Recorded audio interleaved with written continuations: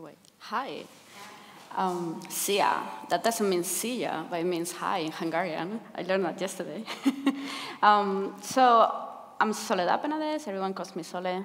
And I'm super Sole on Twitter. I decided to add it here so everyone knows who I am, which I guess if you want to judge me or whatever, you know who to judge. And I work at Mozilla. You might have heard about Firefox OS. It's present in Hungary, so if you go to Telenor, to a shop in Telenor, you can just go out there and buy a phone, so that's cool. We're in 29 countries and 14 global operators like Telenor or Orange, Telefonica. So that means that instead of being this virtual thing that you can go to eBay and buy like this one of those weird Firefox OS phones, you can actually go to a shop and like try them before. So that's cool because we did all this thing in just 2 years, and like we were like, yeah, okay, this is really cool, but I don't know.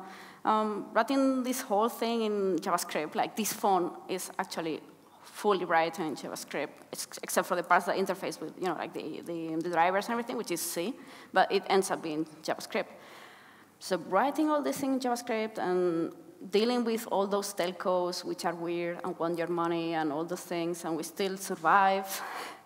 Maybe we haven't gone far enough, so we were like, okay, so how do we go further? And of course, we asked that question, and the answer, like any modern digital agency does nowadays, is we brainstorm. And so we formed like 50 or more groups. There was like this huge list, which I didn't bother counting because it wasn't like an order list. So it was 50 or more. And the way it worked was like, you could just like join groups, and it wasn't like normative. It would be like, oh, I want to do this group to experiment about having more cuts in our phones. Or you could say, oh, I want to experiment about these other things. So there were lots of different ideas and like things you wanted to think about, but you hadn't had time. So the whole purpose was to stop for a month and generate ideas and like kind of like leave your brain go for whatever. So some of the ideas were obvious. Like one of those is streamline the build system, which is like something like if you've been working on a project for 2 months, after 2 months, you want to redo the whole thing. So imagine if you have a project which is 2 years, so you want to redo the whole of this. And the thing is that when Firefox OS was started, there was Bower, there was Require, like Require, the weird one. There was NPM, there was many other things, but no one was actually the real package management system winner. So because they couldn't really bet on anyone, they made up their own thing using shellrunner with XPC shell, makefiles, and all sorts of weird things. So when we tried to teach people Firefox OS 2 years after, they actually come from the web, and they look at that, and they're like, makefiles.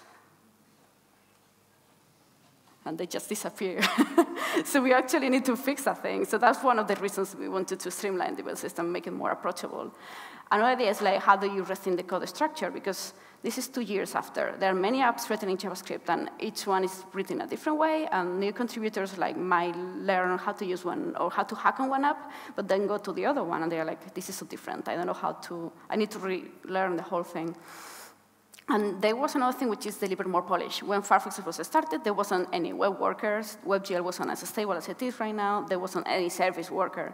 So many things were done the old way. And we know that we can do things way more polished nowadays, but we are not doing that yet. So one of the ideas was like, well, let's do this thing now. So that was all very sensible.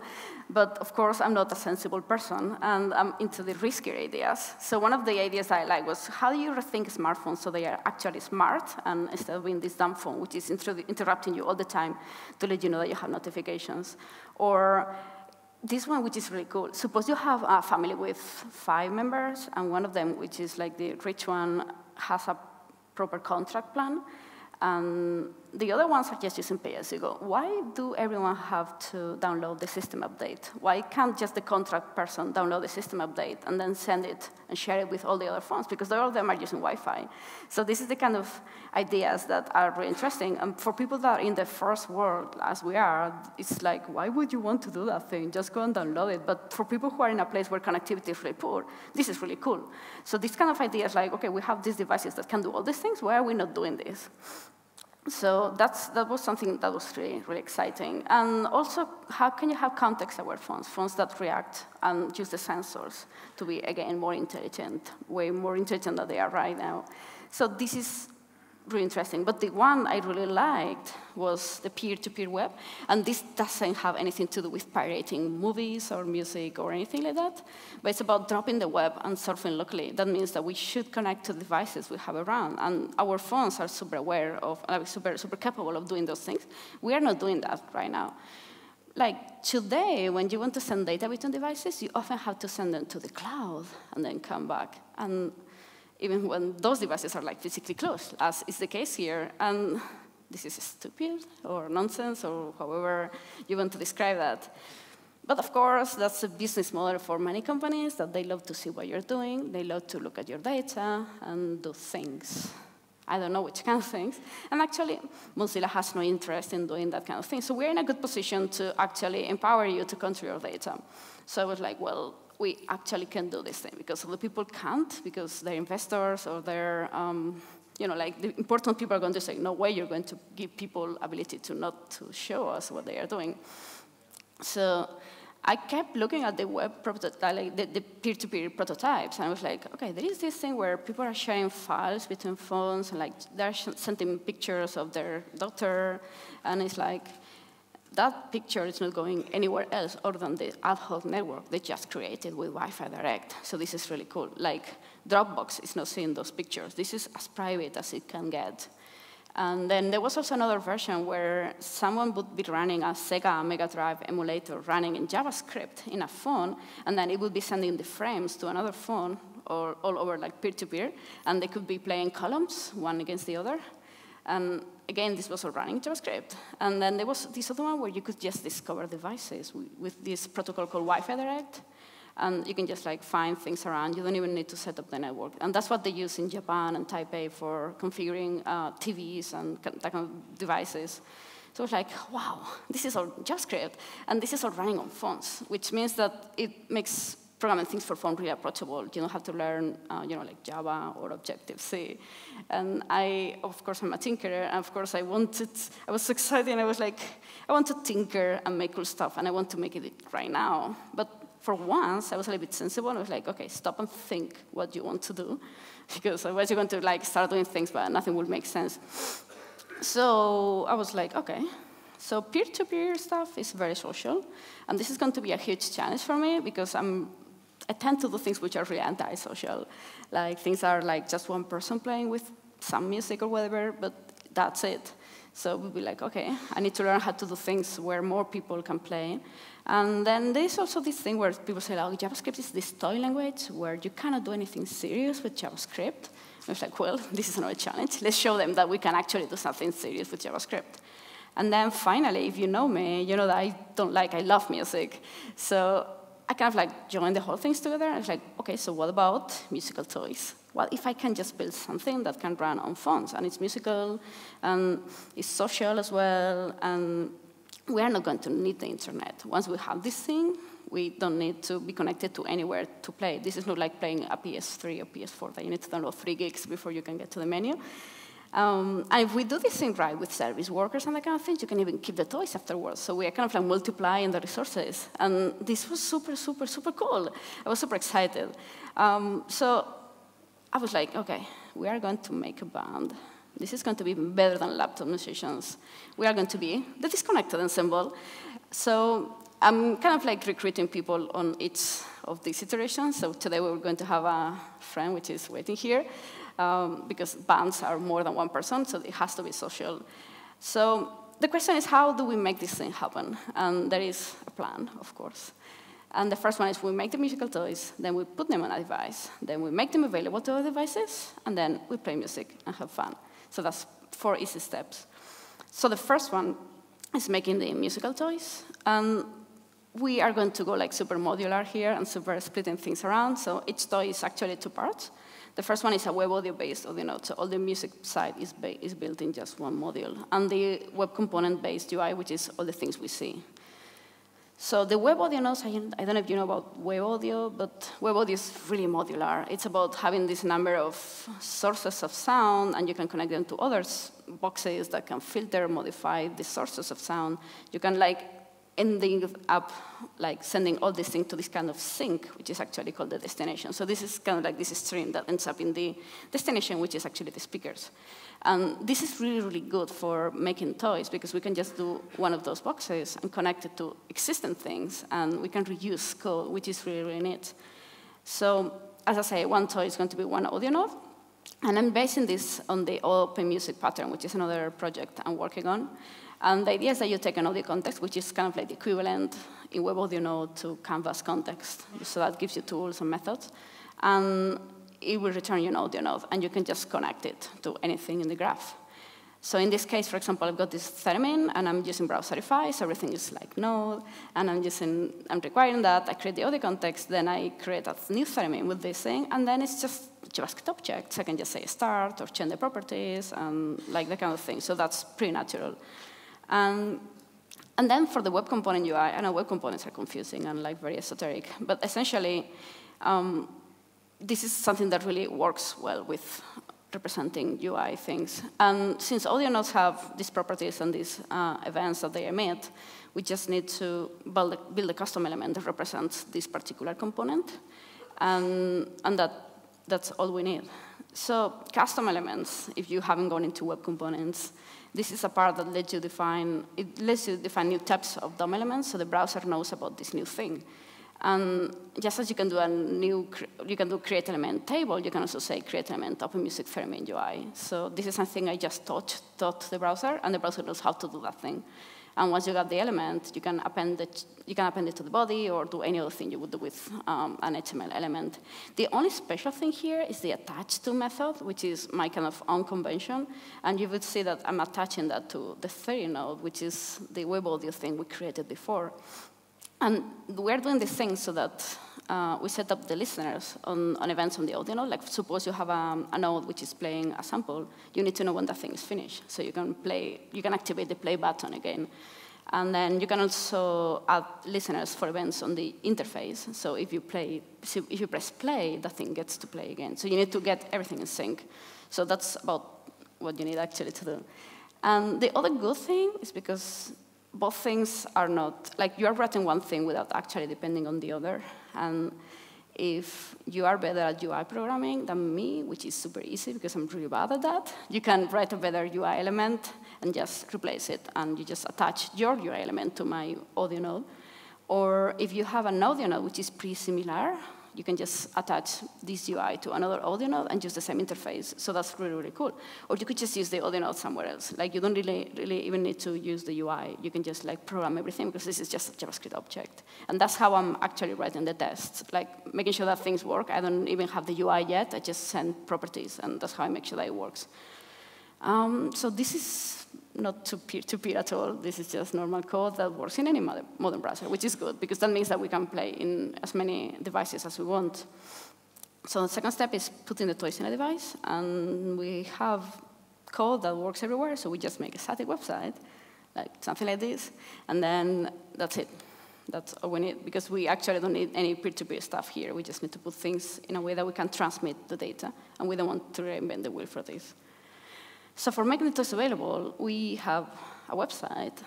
What do we do with websites? We put them on servers. So we need a server. And the sad thing, or the good thing, is that we cannot build a server on a normal browser. But Firefox OS apps have superpowers. And the superpower we need is the TCP socket, which is what the HTTP protocol or the servers are built on.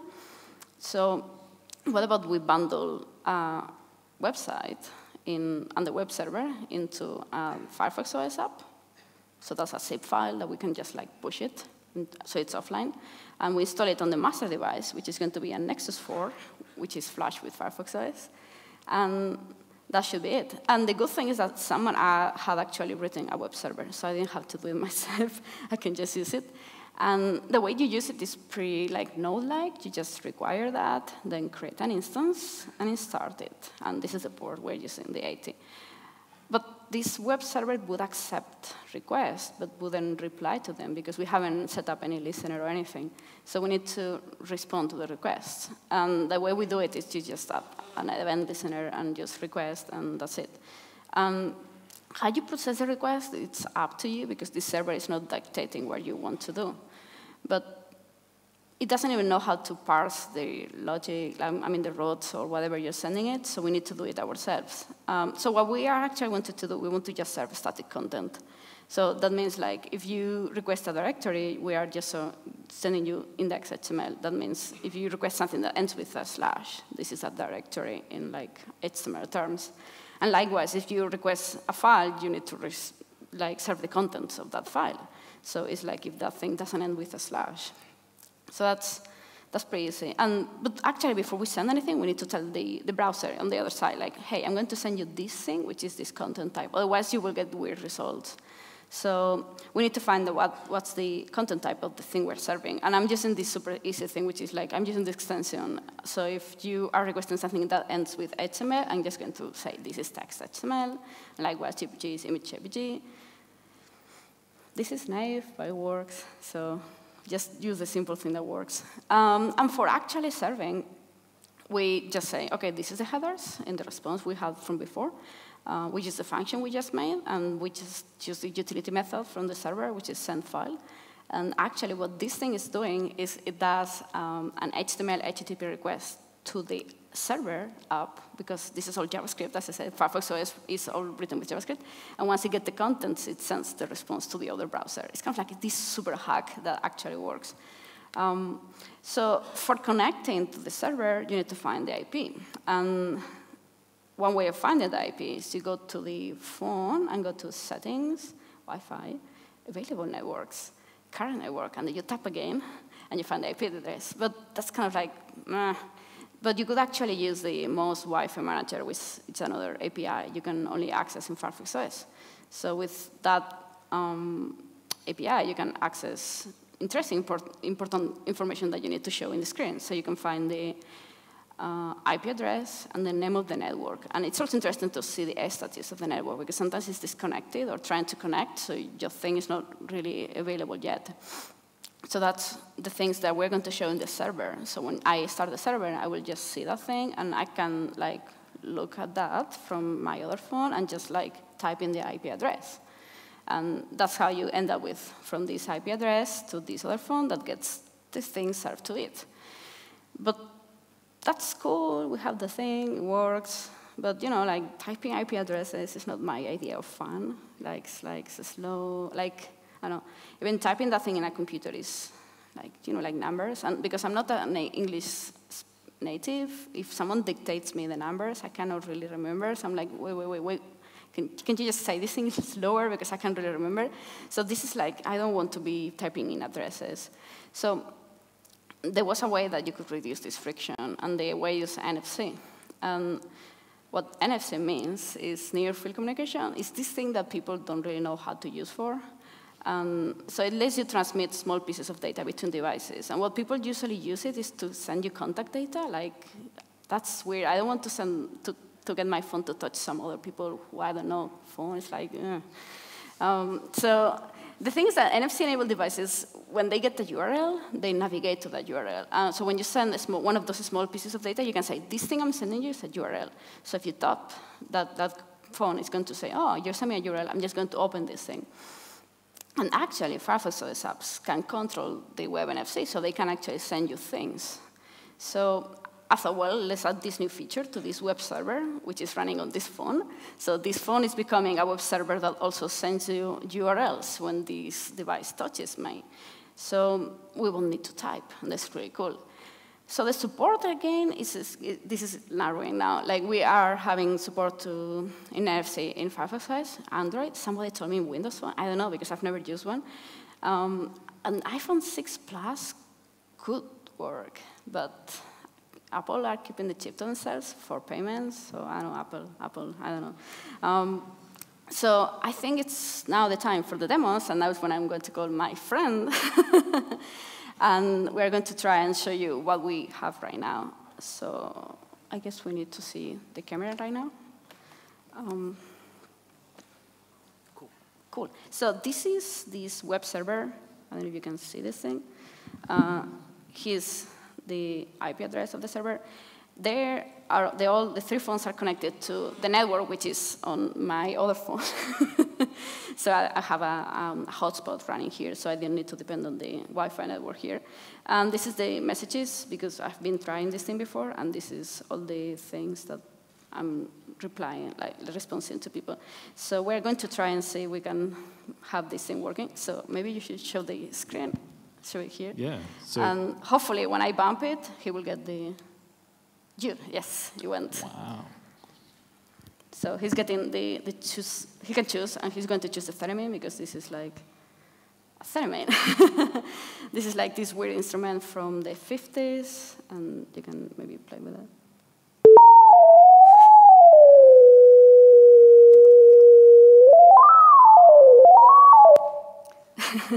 And yeah. And then I'm going to try and do the same thing and pray it works. Okay, cool. Just today in the hotel, everything broke, and I thought it was going to be a disaster. Okay, there we go. So I'm going to control a drum machine if it wants to work. Okay, cool.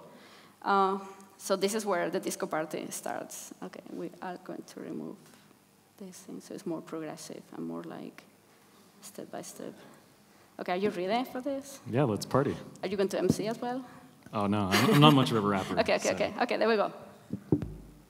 There we go.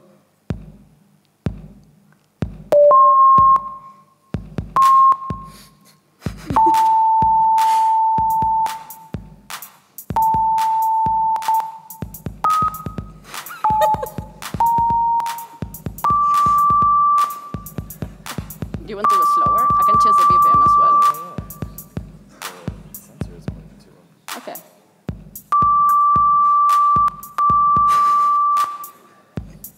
If you want to go faster, we can go faster as well. Okay, maybe faster is better.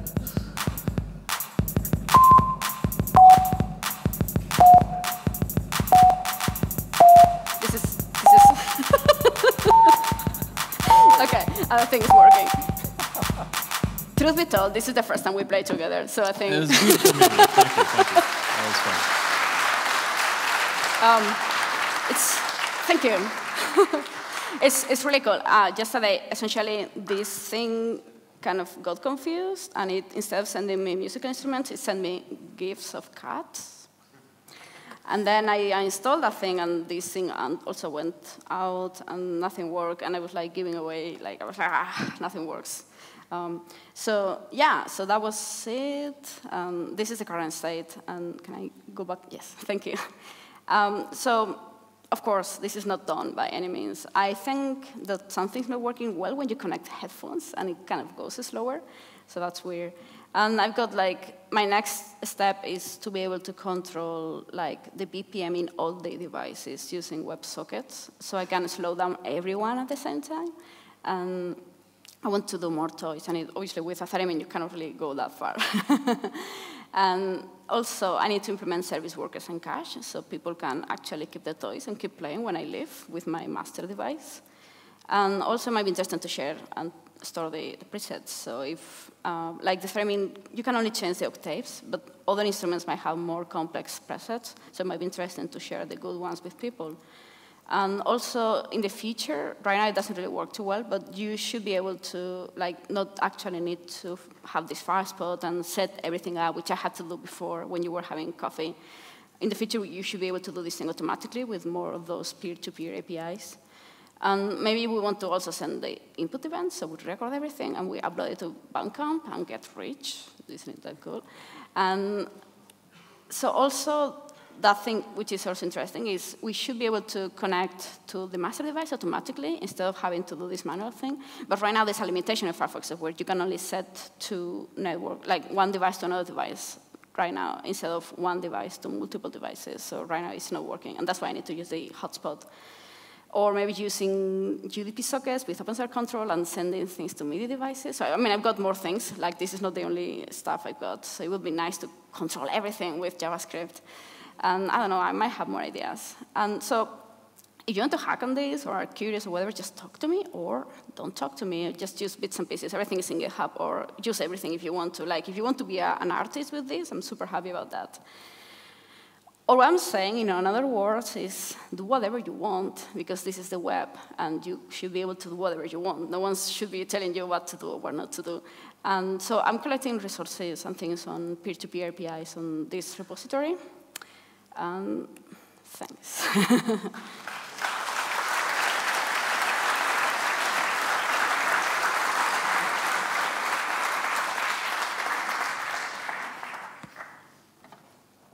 Couch time. I didn't see any questions on Twitter. Cool. And I'm surprised because my first question is, how can I join the band? You just need a device. I can't really play bump. anything though, so I don't know if I'm a good. That's fine. I don't know if you want to band it with Everyone me. is invited. Okay. Yep. Cool. Great. Now I'm happy. Questions, please. Can't see anyone. Oh, there's a question over there in the front second row.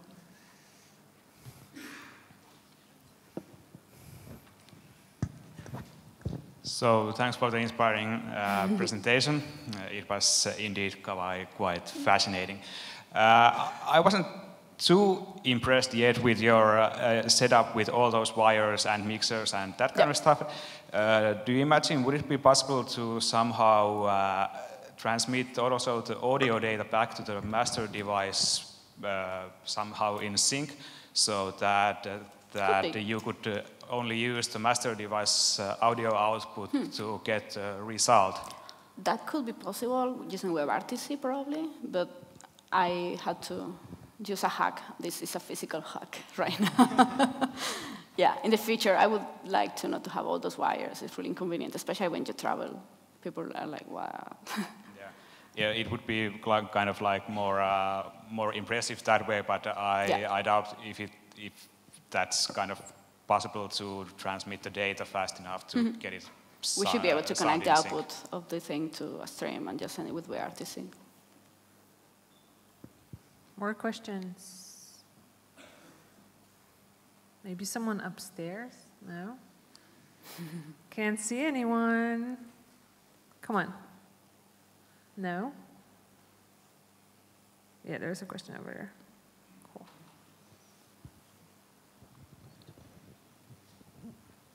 Could you do anything in the part of the discovery of the other devices with WebRTC data channels? Or I guess you still have to have a web server, or? I don't understand the question. WebRTC allows you peer-to-peer communication, but could you use that instead of the TCP web server on the Firefox phone? You could, but you need to establish a way to start communication. So the server, it's a natural thing. Like, if I wanted to do that thing, I would need to find a way to send the data and parse it and everything. Why not just use a web server? Yeah.